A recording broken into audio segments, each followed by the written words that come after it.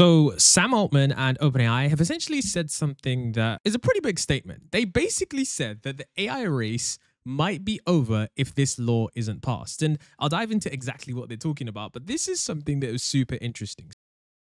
This entire thing is about copyright and how AI companies are struggling to face their lawsuits where they are facing copyright infringements. Now, if you don't know why this is such a big issue, it's because AI models are trained on trillions and trillions of tokens. But you have to understand that the problem is that these AI companies needed to go ahead and get that data from somewhere. And these companies actually scraped the internet. Now, the internet contains a lot of public data, but a lot of times you can't just scrape that data and use it for wherever you want, especially when you go on to make it into a product. You have to collect the data ethically. And because a lot of these AI companies did not collect the data ethically or get people to create the data themselves, they are running into an issue now where they essentially trained these large language models on copyrighted material. And this ranges from image generation models to text generation models. And it's all now coming home to roost where they've trained these models on vast amounts of copyrighted data.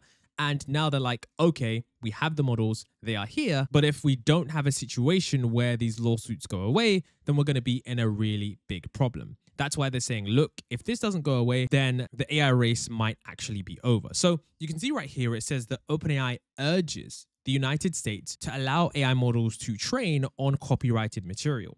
You can see it says the tech giant behind ChatGPT urged the Trump administration to let go of unnecessary burdensome regulations on AI. And essentially, this is something that they do need because the lawsuits on copyright are mounting. So basically, why they want to talk about this is because they are framing it in the sense that they need to sort of maintain America's lead. So you can see right here that it says what they want to do is strengthen America's lead. And this is where they're saying that, look, if we don't allow companies to do this, then America won't stay ahead. And I think it's a smart marketing tactic because America wants to stay ahead by far. And of course, they're going to do anything they can in order to do that. So, of course, the proposal is a part of a wider plan that the company submitted to the US government as part of Donald Trump's coming AI action plan. And the AI action plan is a policy initiative aimed at enhancing America's leadership in AI while ensuring national security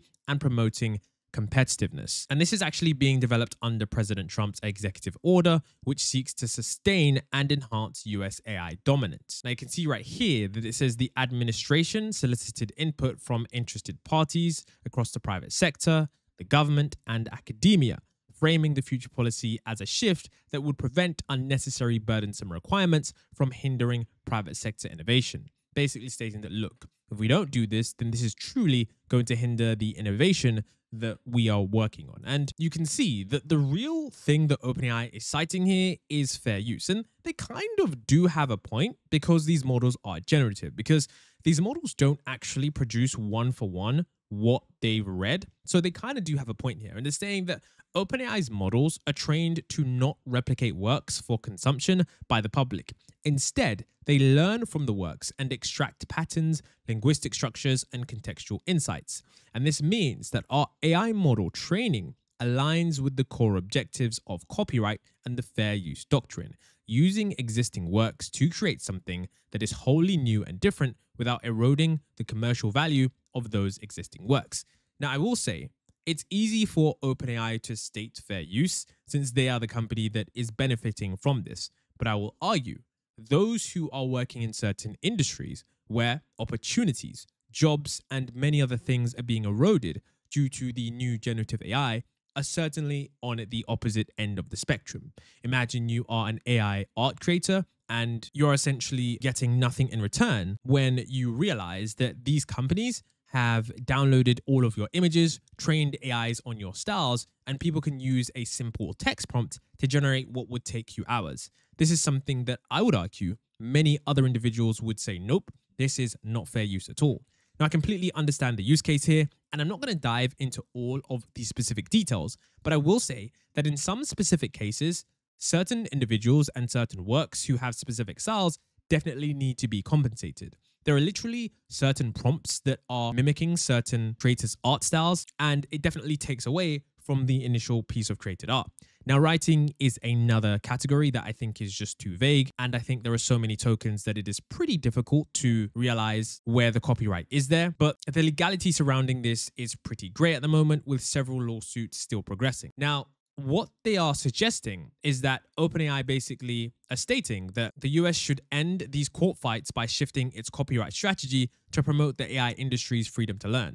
Otherwise, the People's Republic of China will likely continue accessing copyrighted data that US companies cannot access, and this is going to give China a leg up while gaining little in the way for protections of original IP creators. And so, this is where OpenAI have said something that I kind of agree with. They're basically stating that, look, let's say you ban us from accessing anything copyright and we have to do the data creation ourselves, which some of them kind of do. And companies like Adobe have actually managed to ethically source all of their data while still maintaining good models.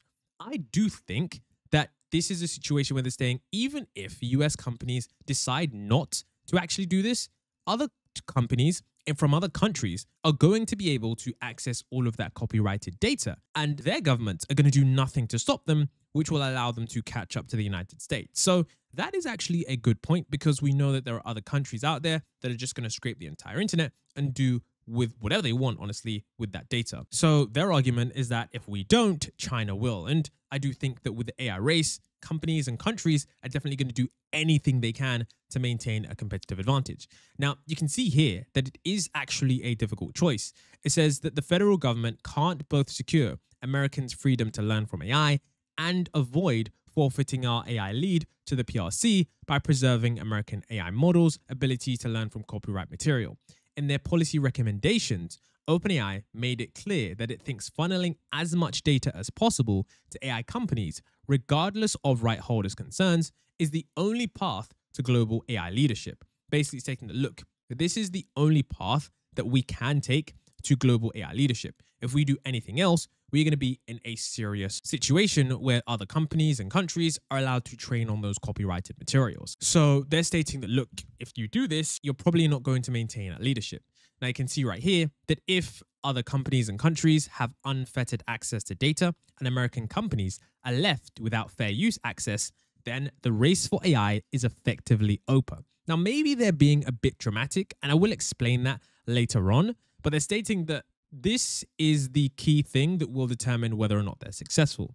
They state that if America loses, as does the success of democratic AI, ultimately, access to more data from the widest possible range of sources will ensure more access to more powerful innovations that deliver even more knowledge. And they kind of do have a point here.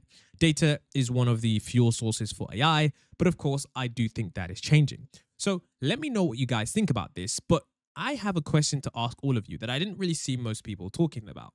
Will this even matter in 12 to 18 months? And hear me out when I say this. So, of course, I've done many different videos on AI, and one of the videos I did a video on was Ilya Sutskever's video. So Ilya Sutskever is the brain/genius behind OpenAI's recent innovation, which is test time compute. Now, remember, he did this video where he spoke about many different things and things that were coming in the future. And one of the things he spoke about, which was a very, very big thing at the time, was that pre-training, as we know it, will end. And this is where I want you guys to pay attention. He said, what is growing is compute. We got better hardware, better algorithms, and larger clusters. But what is not growing is data. We have one internet, which is the fossil fuel of AI. And basically in this video, he said that we've exhausted all possible data. And this is why I'm stating that if AI companies have already exhausted all possible data, will this even matter in 12 to 18 months when data is not going to be the primary source for what's driving AI innovation?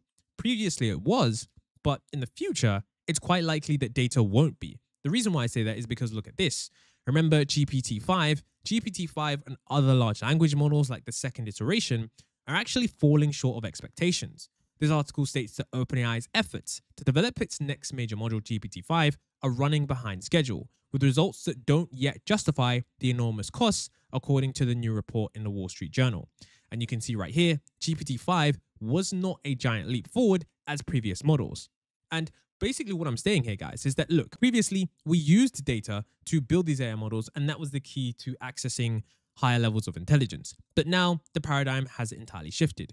We're not growing this data anymore. Of course, you can go out and get really selective data sets, but you're probably going to be creating those yourselves anyways. So the point is that since data is not growing, and this is something that companies have already probably exhausted all of, and we know that that is not, of course, what is going to drive innovation, isn't this new paradigm what is to pay attention to? Because, of course, the innovation here has actually come from test time compute. And if you aren't familiar with this paradigm, this is basically where if you allow the models to think for longer, this is basically where the models get smarter.